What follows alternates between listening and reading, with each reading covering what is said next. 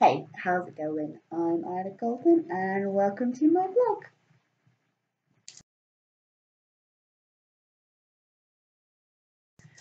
Alright, okay, so at the end of the last one I said I was considering sort of doing a few sort of, hey, here's my life kind of stories. I think I'm going to stick with that plan for both this week and for next week, but to kind of sort of make it a bit more concise. I'm going to sort of try to stick to a particular theme and topic for each of them. So this week's theme is going to be holidays and my childhood holidays and what I can sort of remember and particular moments that sort of have stuck out to me over the years. So growing up, most of my holidays were family holidays. We always went away with, well, pretty much always went away with my grandparents, and occasionally we would go away with other members of my dad's family as well. Certainly before my cousins came along. I don't think we actually did any after my cousins sort of started coming along. Because obviously then you've got a lot more people to deal with. You've got, there was a bit of a gap between sort of the three of us, so me and my two brothers and the oldest of our cousins on that side. So obviously, trying to keep like these very different age ranges entertained wasn't always necessarily the easiest thing to do. So it made more sense that we didn't sort of then go away with other members of my dad's family after that sort of point, but sort of before that point it happened at least a few times that I can think of. But mostly it would have been just, my parents, my brothers and my grandparents that would go away together. As I said, not always. We did have a few holidays where it was just, my parents and my brothers and me, obviously. But most of the holidays that stick out in my mind, most of the holidays that I remember, it was a sort of a slightly bigger affair. So yeah, that was always sort of like quite a good thing, and various holidays sort of stick in my mind better for that reason, because there might have been somebody else there that wouldn't have normally been there, even though we might have gone to somewhere that we'd previously been. So I'm gonna start this with, I think, probably the earliest memory of the group of memories I kind of want to talk about specifically. This would have been the end of one of my holidays. I think I was about 7 or 8 at the time. Can't remember exactly because, just a little kid, it all kind of blurs together.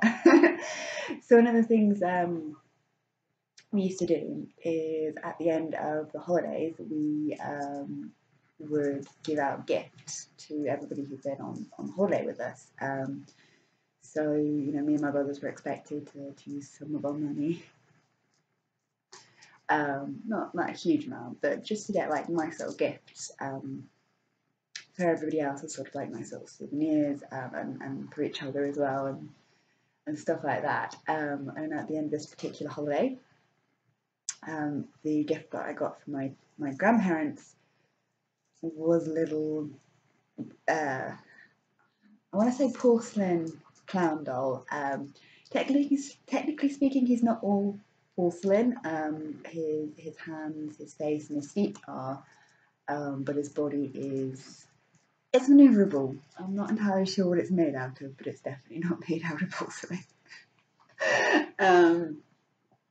Anyway, he was the gift that I got from my grandparents. And as a little child, and certainly as a little child who was definitely at that point telling ghost stories about creepy dolls, being given a creepy doll was not exactly something I necessarily particularly wanted. So I'm not sort of afraid to say that, yeah, initially was very creeped out by this gift, but of course, like you do, like you're expected to. I smiled. It was very nice, and thanked my grandparents because obviously they put some thought into buying this for me. Um, so, and I know this sort of like goes beyond the holiday a little bit, but I got home with this creepy or what was to me then a creepy clown doll. And I was a bit, perturbed and a little bit, well, what do I do with this thing? Is this thing going to kill me in the middle of the night? Do I have to be careful of this thing? And, how do I make sure that, this thing isn't going to get me? To which my rather cute little solution was to make friends with it. Well, I should say him, and to name him and to task him with protecting my bedroom. I still have the clown doll. There are early videos on this channel of me doing vlogs where I'm sat in front of the bookcase in my previous flat, the last flat that I ever rented, because obviously I own this one. And there are times where you can see the clown doll that I'm talking about sat on the shelf behind me. I still have him. He is still, he's still here now. He is, not too far away from where I'm sitting, because the bookcase he's on is in the living room, and that's where I am. So this, this gift that was given to me as a child, that I was initially kind of freaked out by and maybe not as appreciative of as I should have been, is one of the few things that I've still held on to. I mean, I don't think I could say the same about most of the other things that I was given as holiday gifts. Most of them have either been lost or broken, or I've grown out of, or whatever, but I still have Craig, and he's called Craig, by the way, which is the most appropriate name for a clown ever, and I don't want to hear anybody say anything to the contrary. Please do not insult Craig. But yeah, no, just that simple act of naming Craig and befriending Craig, it's kind of one of the reasons why I don't necessarily remember the holiday that well, but as a holiday gift, I still have him, I still respect him, I still cherish him. In fact, so obviously with all the decorating and stuff, I've not been able to unpack my stuff. I wasn't able to unpack my stuff for a length of time, and when I was finally able to start unpacking my stuff again, and I took Craig out of the storage container that he was in, I hugged him and I welcomed him to the flat like I would an old friend, because I've missed him. I've missed seeing him. So it's one of those weird kind of quirky things which sort of started off. You'd never think, I'd have never thought that 7-8-year-old me receiving, quite frankly, a scary gift would, however many years later, be like, what, this is one of my favourite possessions. This is something that is deeply meaningful to me, and I hope he never gets damaged or broken, because I don't know what I would do. I think I would be very, very upset. The fact that he has survived so many moves intact, it says a lot, and it's yeah. Yeah. Okay, so moving on from that one, I don't really quite know the order of which the next one's sort of fall. But I know the next one I want to sort of talk about, because it sort of came to me like after I'd sort of started filming this vlog, rather than one of the ones that I'd initially sort of planned out. So we didn't do many holidays abroad. we only did one when I was growing up. I've had holidays abroad since my late teens, and in my adulthood, but growing up, we only did the one family holiday abroad. We went to France, and we stayed in a farmhouse, and the farmhouse had this treehouse at the back, which was probably not that difficult to get to, because I wasn't that bad a climber, but there were lots of spider webs and spiders around it, so I was not going up into that treehouse. It also had a games room up in the attic, where I think my brothers and I spent a fair amount of time, because I remember, I think there was like one of those small simple air hockey tables, and I think we spent a lot of time playing that. And I think there's a room which had like a huge, I want to say snooker table, or billiards table, rather than a pool table, because it was, the proper full big size one. And I think pool tables are a lot smaller. Could be wrong. I really don't know. I'm no expert on this. I also remember from this particular holiday, that after this holiday, my family got a proper crepe pan for cooking pancakes, because we went to this restaurant where there were delicious savoury and sweet pancakes, and we had a pancake meal. And it's also when me and my brothers got a French Tamagotchi. We didn't own a Tamagotchi, and we got a Tamagotchi between the three of us, and it was a French Tamagotchi, so all the instruction booklet was in French. But we pulled our money together and we bought it together, and I think my mum looked after it more than we did, just because we weren't allowed to take it to school with us. That wasn't like our choice. Mum wouldn't let us take it to school with us. But the thing I sort of remember most about this particular holiday is the week that we went away on holiday was also the week that Princess Diana died. And I remember, my brothers and I were usually up fairly early. There was one channel I think we could access which had English-speaking TV on it. So we were up early in order to watch, morning cartoons, because that's the sort of age range we were in at the time. And instead of that, there was just this constant news coverage of, what had happened. And one of my aunts who was on holiday with us, was really quite upset by it, was really quite affected by it.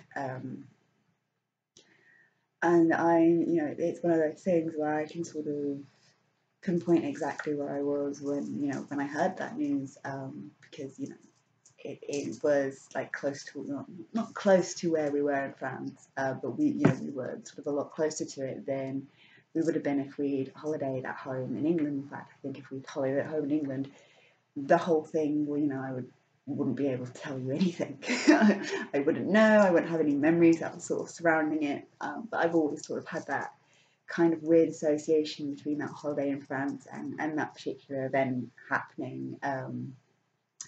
I was still at that sort of stage where I was sort of old enough to kind of know what was going on and understand what was going on, but I wasn't really interested in the world at large. And I know that sounds kind of strangely selfish of me, considering I do try to be quite an empathic person now, but even now I don't like watching news. I don't like news coverage. I do kind of try to keep myself quite isolated from a lot of the stuff that's going on in the world, because there's so much bias, and there's so much this and there's so much that. But I think back then it was more a case of, I was a kid, I wanted to watch cartoons.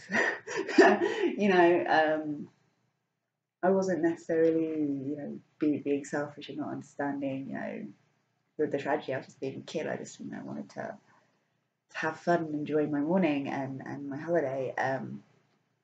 But it was one of those things where, it's kind of stuck with me, and the older that I've gotten, the more it's kind of resonated as one of those kind of things where the event has taken on more importance as I've matured and become older, and I understand a lot more the impact that this kind of had on the country that I'm living in, and various other things like that. And some of the reasons why I do, when there are certain documentaries on, take the time to sort of watch those and try to understand these things that, back at the times when they sort of happened, I maybe didn't have the same emotional response as a lot of the people that I knew. And as I said, wasn't necessarily a case of me not caring. It was more a case of, it just wasn't something that impacted on me at the time. But as I've sort of grown up, it has impacted me a bit more. And it's one of those weird kind of things that's kind of like, oh, why do I associate that with the holiday? Well, because it was, for me, those two things are sort of connected. I remember where I was because I happened to be on holiday in France. I remember sort of the reactions that were going on around me a lot clearer, because it was something that was sort of juxtaposed with the situation I was in, and where I was, and everything else that was going on. And the more time you sort of the longer you sort of had to live for those sort of memories, the more they sort of form that kind of association with you, if you like. And I'm actually now that I think about it, I'm fairly certain that I am doing this in chronological order, because I'm fairly certain this third recollection is definitely the most recent of all of them. It kind of would have to have been, because this was after my parents started doing the line dancing, whereas the other ones definitely before they were really doing the line dancing. I think they might just start it at that sort of time. But this was sort of like after they started doing like competitions, and we were going away for weekends away so that they could do certain line dancing events, and this particular holiday was more of a weekend away. And it's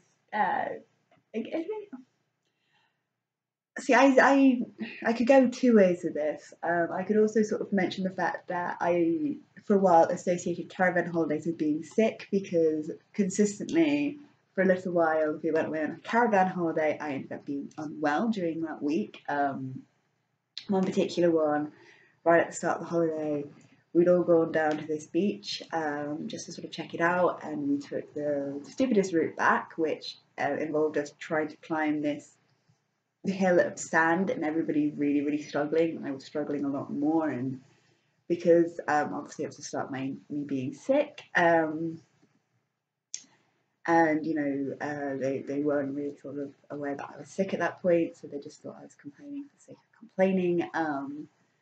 They couldn't help me out because they were struggling themselves and that kind of thing. And then the following morning, we went swimming, and then after we were swimming, I literally went and laid down under a bench because I was just not very well. Which has nothing to do with the actual story that I wanted to be telling, but yeah, no, for a while I associated caravan holidays with being unwell. And I don't remember if in this particular instance we were in a caravan or if we were in a chalet. I was feeling we were in a chalet. But again, this to do with me being or ending up quite unwell. And me and my brothers had gone down to the park that was in that area. It had been raining. I believe our granddad was watching us. And my brothers had both run down this slide because my brothers are idiots. But I'm also an idiot, and I wanted to sort of keep up with them and prove that I could do it too. So I ran down the slide, and I fell and whacked my back against the end of the slide. And this slide was about that far off the ground, like the base of it being like that thick, and then gap like that. This is how I remember it. This is how I remember it. Whether or not it was like that, I don't know. But I do remember hit square in the back. I was definitely winded for a few seconds, and then literally that evening I was really, really unwell. I was throwing up quite a lot.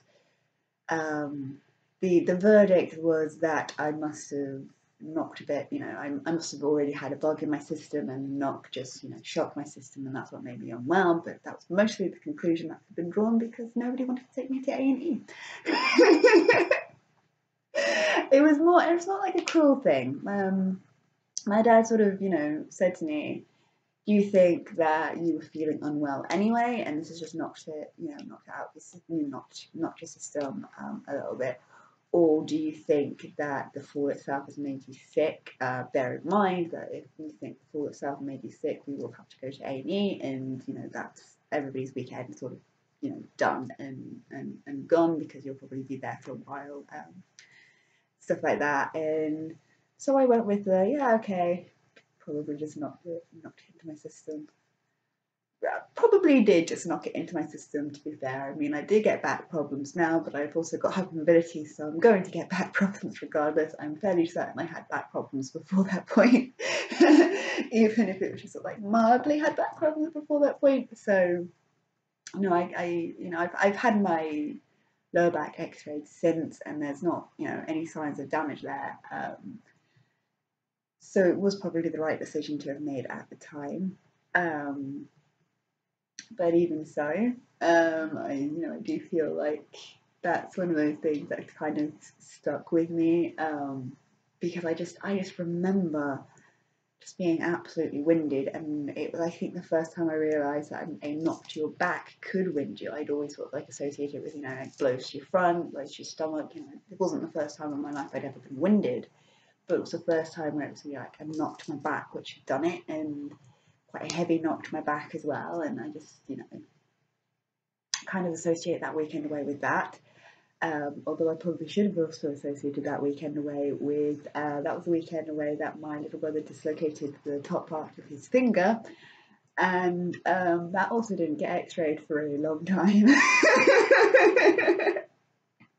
And he sort of lived with the top part of his finger being slightly dislocated for actually a few years before something was finally done about it. But yeah, no, I mean, these are some sort of very isolated, not necessarily positive experiences that I've had with holidays. But even within those experiences, I just said every single one of those holidays had positivity in them and had positive moments in them, and they weren't bad holidays. There were lots of things about those things that I do, those holidays that I do remember that were really positive and that were really good. And all of my memories growing up, when I look back on it now, I would always say that I always had good holidays. I always had, fun holidays. And it's kind of weird that I don't take holidays now as an adult, because I don't think I've ever had a 100% bad holiday. I think there've always been things about my holidays that have kind of salvaged it and kind of saved it. And, I wouldn't say that I've ever had a holiday where I'm like, oh, I'm never going on a holiday again, that was awful. So it's kind of weird. I don't do them very often as an adult, but as I've discussed before, I wouldn't want to go on holiday on my own. And it's trying to either go away with my family, which is increasingly rare because my brothers don't live locally anymore. We're all adults. My parents take their own holidays, with their current partners, and stuff like that. So it'd be a case of motivating my friends, and my friends aren't necessarily in great financial positions in order to go away on holiday whenever they feel like it. I mean, I'm not necessarily in the financial position to go away on holiday whenever I feel like it. I will be now that I'm a homeowner and I no longer have to save for my deposit. I will be able to start, thinking about and planning out these kind of things. Because before I was saving for my deposit, I did have the ability to save to go on holiday, or put my share towards family holidays, stuff like that. So yeah, it's very, very, very likely that I will be at some point in the next couple of years going on holiday again, probably with my friends, maybe with my family. It all depends on how it sort of works out. But I'm not the type of person who would go away on holiday on my own. And yeah, a lot of that is to do with growing up. The good memories I've had about the holidays have always been the people that I've been with and the things that I've been doing. Quite often with my brothers, because most of my holidays were family holidays, which kind of meant the three of us were stuck together when we wouldn't normally be. So it's kind of a good thing that even though sort of growing up my brothers and I didn't necessarily get on the best, we could still put aside our differences and have fun. Even though, yeah, I'm pretty sure we fought on every single one of those holidays. just because that was the kind of ages we were at, and stuff like that. All right. So hope this one has been sort of interesting. I have no idea how any of these are gonna sort of go or turn out for people right now, because this is sort of an experiment to sort of see how this format kind of pans out, and to just fill in a few extra vlogs for the year. not that I'm running out of ideas, it's I've got so much else on my mind at the moment that it's not always the easiest thing in the world to think of ideas. So next time is going to be another one of these little story time sessions. But I'm not going to give you the topic theme until I start filming it. I was going to film the next one now because I quite like doing them in pairs and together, but I'm not feeling brilliantly well, so I'm going to take advantage of the fact that my days off are going to work out decently for getting another one done this week and save the recording for when I'm feeling a little bit less dizzy. I know my health has not been fantastically great the last few weeks, or the last few recording sessions. I still have a bit of a cold. I don't know. I think it's been a long year, and my body is just yeah. Alright. So yeah, I hope you guys have enjoyed this one. I hope you're looking forward to see what I come up with to talk about next time, and I will see you guys next time. See ya. If you've enjoyed this video, feel free to check out some of my others, and if you like what you see, please like and subscribe. See ya!